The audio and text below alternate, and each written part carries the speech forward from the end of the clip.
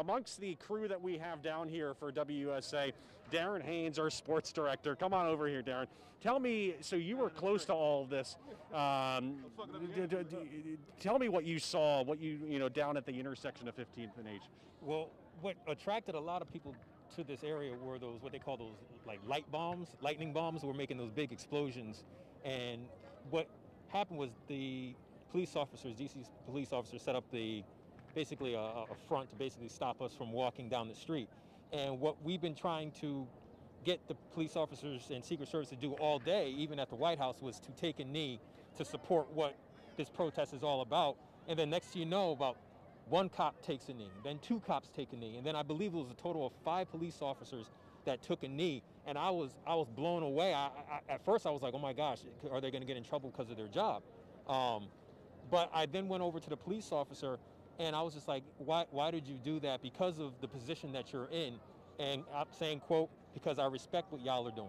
And to hear that from a police officer in this situation, that means a lot. This is what the people really want to hear, because they want answers. And to hear someone say, hey, I support you, that goes a long way. And it was actually, it's funny because right down where this big gathering was, we saw this discussion happening between police and a group of protesters talking about, you know, the need. They were talking about, we need more black police officers. The police officers were saying this to the group of protesters. It was a peaceful discussion, and you were hearing about, you know, the need for security cameras or body cameras on the police officers. So it's interesting to see those discussions, and the one you heard as well. I mean, it's like I mean, as you were saying, you came out here Friday and Saturday. Describe to me how different today is compared to the other 2 days. So today was a time where I actually wanted to be in the front lines to really feel and breathe and be a part of what's going on. And anybody who has watched me on WUSA9 knows that because of the police brutality I was a victim of in 2014 is a reason why I support Black Lives Matter. It's why I'm here. It's why I have a sign. Because I was a victim. I lived it myself. And so to be in the front lines and to hear people chanting their frustration, I'm like, wow, that's why I'm frustrated. It humanized me. I mean, I'm a human, but it put me on the same level as everybody else. And we were able to express our feelings in a very peaceful way. The worst thing that happened today were some water bottles that were thrown. That was the worst thing that I saw today. I call that peaceful. Yeah, no, absolutely. And, you know, the take-home message of all this, you know, these protests that are happening, you just said it right there, maybe. The big takeaway from these protests, what is the main message of all this? The main message is people need to vote when it comes down to the elections. We can protest in the streets, and I love it because it creates awareness. Like, the White House is right there. If the president's in the White House, he knows that there are people there.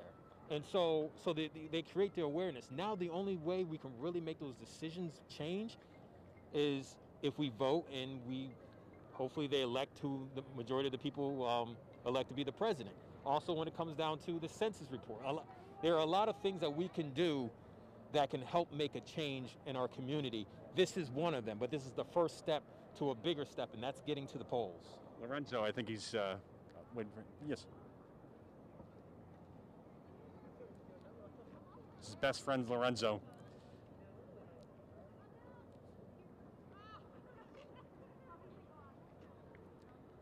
The incident with police up here, I'm sorry, the incident with police that happened up earlier, the incident from police from years ago. Yeah. And I believe the question, Lorenzo, was how did that change him, correct? So, yeah, Lorenzo, that's a great question. Every single time I get pulled over, I record audio now. I used to record video. That's every single time I get pulled over now. And I actually have another video where the cop told me when I didn't feel safe, he was like, don't make me have to yank you out of the car. That was Connecticut State Police. They did their own investigation on that one. I don't know the results of it. That's something I need to follow up on. But it still lives, it's fear. And I mentioned this earlier, like this entire week, usually I'm the person who tweets and do this and do that. But it was just so real this week where I was scared. I was scared because it keeps happening. It keeps happening. I mean, look at the sign. You have the sign here. Good. So this is the sign that you leave blank because unfortunately you feel like something's going to happen next year. It's going to be another it's going to be another individual, and the history has not proven this poster wrong. And that's the reality, and that's why I was so fearful this entire week, because, man,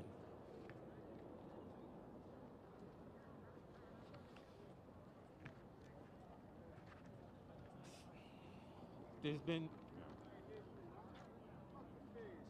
it changes your life when you feel like you're helpless and you can't do anything, and you have police officers yanking you on the car and then putting you on the ground, and you don't know what's next, and they lock you up, they beat you up, and then you have to go live your life like nothing happened.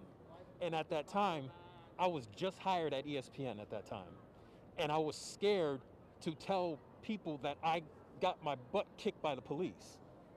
I was afraid of that. Like, why should I be afraid to speak about that? And throughout the years, as when Colin Kaepernick started taking a knee to protest social injustice, it added more fuel to my fire to say, basically almost like the Me Too movement. Me Too, that happened to me. And so that's why that's how I changed from that moment, where I'm a media member, but yet I'm also a human being in the streets of DC fighting for what I feel is right. And that's what we have right now. That's what's unfolding right now in You got DC. me choking up, man. But we hear stories like this, and you are a part of this you were witnessing all of this. It's stories like that are motivating people to go out to the White House right now. It's stories like that are motivating people to go out to the intersection of 15 and H. This is what is happening in DC right now, and this is the protest that is happening right now, and this is the type of thing, these stories that we just heard, the very personal stories that are very real for people that are motivating them to come out to this protest.